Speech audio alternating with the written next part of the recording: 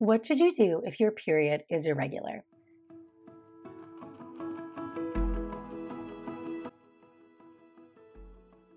Hi friends, I'm Dr. Natalie Crawford. I'm a board certified OBGYN and REI, so I'm a fertility doctor, and I talk about periods, your fertility, and your body every single day. Today I want to talk about your period. How do you know if it's irregular, and what should you be doing? How long should you wait? What is the workup? What is it that I want you to know as a fertility doctor? Before we begin, this channel exists so you can learn about your body, so please subscribe, share, give it a like and a comment. That is just helping our message get spread to more people. In order to understand if your period is irregular, it's really important to understand what causes the period and just your normal hormones. And it's so sad because we learn so many things in school, like geometry, but we don't even learn about our bodies. This is not hard to understand, and I'm going to break it down for you really quickly in this video in a way that you can grasp. So I want you to think about the parts that make up your reproductive system when it comes to your hormones and your period is your brain, your ovaries, and your uterus. So from the brain, you have the hypothalamus, which is the control center of the brain, and it sends signals out to the pituitary gland. The pituitary gland is really what releases all the controlling signals that goes to various other parts of the body, whether it's the adrenal glands, ovaries or testes, the thyroid. It is the real kind of hormone dispersal system. And then you have the ovaries. Inside the ovaries, there are small eggs, and the ovary has the ability to make hormones. I will always say the ovary is a hormone generating factory. And then you have your uterus.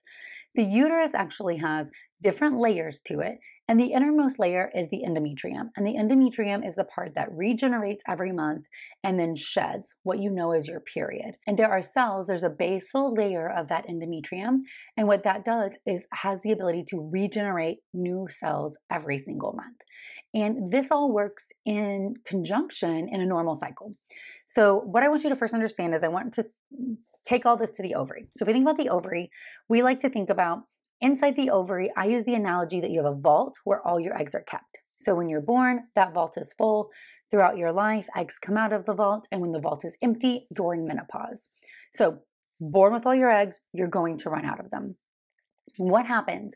Every single month, from the time you're a baby inside your mother's womb, you are losing eggs. So an entire group of eggs is released from the vault.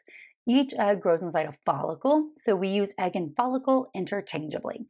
So the brain will send out follicle stimulating hormone, or FSH, once you start puberty. But all of those times when you're a baby, up until you had puberty, you had a group of eggs, each microscopic egg in a follicle, come out of the vault, and they just died. So you were losing eggs that whole time. When puberty starts, the brain starts sending out FSH. Now, FSH is follicle stimulating hormone, and it works to stimulate a follicle to grow. And this is actually starting the whole process. The process is actually not mature at the very beginning. So a follicle starts growing and making some estrogen, but you don't fully ovulate. And those are those couple years of early puberty where you're growing breasts and secondary sex characteristics, but you don't have a period yet. Once you ovulate, you're going to start having a period. So FSH gets an egg to grow. As that egg grows, it makes estrogen. Estrogen in a normal cycle grows the lining of the uterus. This is called the follicular phase, the time when a follicle is growing. When that egg is mature and it's making enough estrogen to tell the brain, I am mature. This is 200 picograms of estrogen for 50 hours. The pituitary gland now sends out another hormone called LH, or luteinizing hormone. LH first is released in a big surge, which allows that follicle to open up, to rupture, and allow the egg out.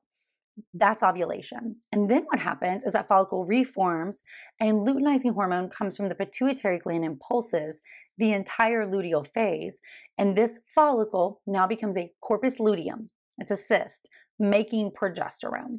And this progesterone does what we call stabilizes the endometrium. So now it compacts down and it gets ready for an embryo to implant.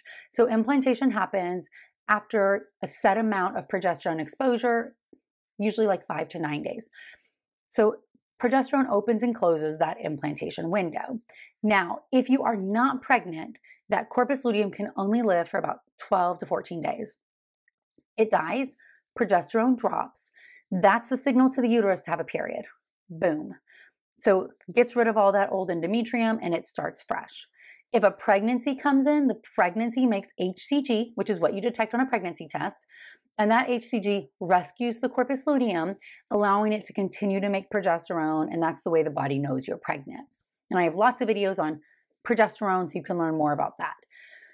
But this is what's supposed to happen every single month. And so many things can go wrong. And this is why I always say your period is a vital sign. It's actually telling us a lot about your body. The caveat to that, if you're on birth control pills, birth control with an IUD, you've gotten the shot, the implant, that's all masking your normal hormones. And I'm not saying that's a bad thing. That's a personal choice. It's very effective, certain types of contraception. But then your period's not a vital sign. So that means if we want to understand how it works, we have to come off of that contraception and see how our period comes back. So the period is only a vital sign when you're not using contraception. I will have patients say, oh yeah, my periods are perfect and regular, but they've been on the pill for 20 years. So of course they're perfect and regular. That's what the pill does. So you have to be off contraception to understand what your body is doing. Issues at all of these levels can cause irregularity or abnormal periods. So let's just break them down. A regular period is bleeding that is regular and predictable for you. So if you have bleeding every single month between 27 to 30 days, that's perfect. That's regular, within a couple days of the start for you. Now, if your bleeding is irregular, it can be as mild as a change from your baseline, or it can be something that is dictated as abnormal, even if it's in the normal range. So if you Google a normal period, you are going to see people say anywhere from 25 to 35 days is normal. That does not mean your period should come 25 days one month, 35 days the next, 25 the next, 37. Like that is actually irregular. And I will call that irregularly regular because it's not coming, but it is coming abnormally. So when I think of ovulation issues, I think of them on a spectrum, and we're going to go through this very fast. So we'll have perfectly regular periods. Then we have slightly abnormal ovulation, which actually is a luteal phase defect. This is where if you're tracking when you ovulate and when your luteal phase is, it is less than that 11-day ratio. So 11 days or less of a luteal phase. Sometimes also luteal phase spotting can be a sign of this. You might notice a shortening of your period interval. Used to be 28 to 30 days. Now it's 24 to 26. Second is when it's starting to just not come at a perfect interval. So that 25 to 30 day. Next is when they're getting longer. So now you're having a period every 40, 45, 60 days. Then you're skipping full months over and over again, once every few months. And then you have frank amenorrhea. So think about this whole spectrum where amenorrhea is you're not bleeding at all. And different things can cause these issues. So what can cause irregular periods? From the uterus, you can have abnormal bleeding that's not actually a period, but it can be confusing. So things like polyps or fibroids or even scar tissue where blood gets trapped behind, that can cause abnormalities in your bleeding. So we have number one, anatomic uterine factors. Number two is going to be ovarian. Ovarian factors which can contribute to abnormal periods can be PCOS, which is polycystic ovarian syndrome. This is essentially when you have a lot of eggs inside your ovary, so that normal signal of FSH gets diluted, and then the ovary doesn't ovulate at a regular, predictable interval. I do have whole videos on PCOS. What starts to happen in PCOS is the ovary shifts and starts making a lot of testosterone or androgens, and you get a constellation of other symptoms like acne, hair growth, weight gain that kind of feeds itself with this insulin resistance.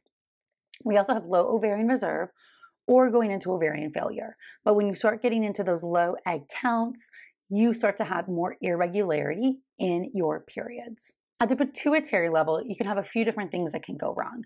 So you can have abnormalities in prolactin secretion and abnormalities in thyroid because the pituitary gland sends out FSH, LH, prolactin, thyroid stimulating hormone. Abnormalities in one can actually impact the other. So that's why we see prolactin and thyroid abnormalities impacting the ovary. And then we also have what we call hypothalamic amenorrhea, which is actually where you don't have secretion of FSH or LH, but it's derived from the layer above, the hypothalamus, the control center of the brain. And the reason here is it does not feel like the body can have a period. Malnutrition, eating disorders, overexercising, chronic stress, chronic disease, variety of different reasons why. But when the hypothalamus kind of shuts that part off, it can take years and years to recover. So somebody who had an eating disorder in the past, I might see period abnormalities or lack of a period for years and years after recovery. So it's important not to delay seeking care. So when you're coming in and you have irregular periods, what is normally going to be the evaluation? The typical evaluation is going to be one, looking at your hormones. So that's going to be typically AMH for ovarian reserve, FSH, and estrogen. That's going to tell us, are you an ovarian failure or hypothalamic? TSH for thyroid, and prolactin. So those hormones are going to help us get a basic sense. Are we running out of eggs? Is our brain turned off? Is our ovary not responding? So that's going to help us understand what's going on. From there, you may or may not need an anatomic evaluation. As we said, polyps, fibroids, or even overgrowth of that endometrial lining from not ovulating or endometrial cancer can contribute. So ruling out cancer with an endometrial biopsy is something that is sometimes done. There's also clinical history, just looking at your ovulatory pattern or looking at something called chronic anovulation. So there's an in-between zone where none of these are perfect. Sometimes I think it's a mild hypothalamic disease. So you're stressed for one reason or another, so your brain's not sending out a strong enough signal of FSH. That is something that can sometimes be overcome with medications to help you ovulate. You also have obesity, or extra fat cells can actually cause chronic anovulation. And the reason why is fat cells make a type of estrogen, and that estrogen fools the brain. So now the brain doesn't send out a strong enough signal of FSH because it thinks an egg is growing. So losing weight, decreasing that estrogen allows the brain to send out a stronger signal of FSH. And then there's other rare ones like adrenal disease, things like Cushing's or congenital adrenal hyperplasia, typically presenting when you're younger with some other abnormalities. But the truth is, your period is a vital sign. So if you're not on contraception and your period's not coming at regular, predictable intervals, you should get an evaluation, even if you're not trying to get pregnant, because your hormones are really essential to how you feel and to your daily life. If you're trying to get pregnant, you will hear this, and this is one of the most important takeaways. If you're under age 35, you should try for a year before you see a fertility doctor, or if you're over age 35, you should try for 6 months before you see a fertility doctor. That is under the presumption that you have regular, predictable periods and you're able to have intercourse. If your periods are not regular, do not pass go. Go get an evaluation right away. Some of these things are easily fixable. Some of these things take a while. Some of these I would advance you to fertility treatment right away. So you deserve to have the information that you need. The last question I get asked all the time is about coming off birth control. So Dr. Crawford, being on birth control impacts things. How long do I need to wait? I usually say you should come off any type of hormonal contraception 3 to 6 months before you're ready to conceive so that we can see what your period pattern is. By the 3-month mark, you should really be having periods again. And if you're not, it's not that the birth control caused anything wrong. It's that, remember, the birth control was masking it. It was allowing your body to have periods, but now the reality is being seen and it's time to get a workup, know what's going on, and get treatment for it. So no type of contraception can cause these issues, but you're just not aware of it until later. So we don't want to be later in the game. So if you stop any type of contraception, 3 months have gone by, your periods are not regular yet, go see a fertility doctor or your OBGYN and start the workup. Thanks, friends, so much for being here. I always appreciate your support of this channel. Would love it if you would subscribe, share with friends, or ask questions below. As always, you can get more information on Instagram at Natalie Crawford MD or follow along on the As a Woman podcast. Thanks.